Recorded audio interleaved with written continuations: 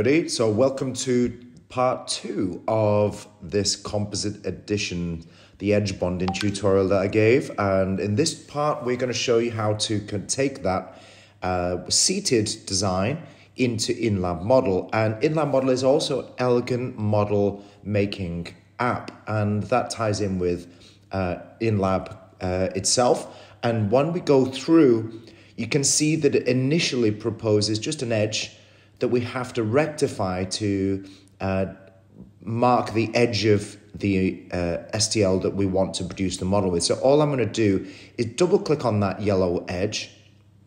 Let's do that a bit closer so you can see. Double click on that, and then I'm just going to rotate around, following a few millimeters away from where we're going to need to see the edge of that, and then just double click again further along, and we'll just do that to tidy up the edge, clean up this model.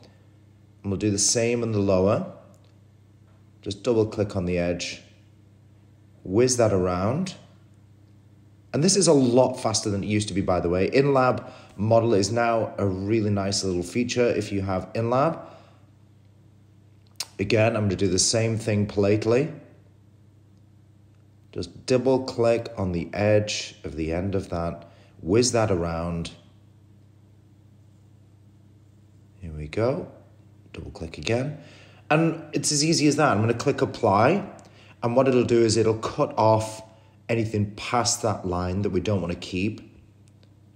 And it should produce a model. Now, I have my settings that are already tied into this. So you can see I have my model height, the expansion, the low model height already set there. And you can create stumps if you had preps, which it doesn't, obviously. We can create supports just the same as we do in MeditLink and in Exocad.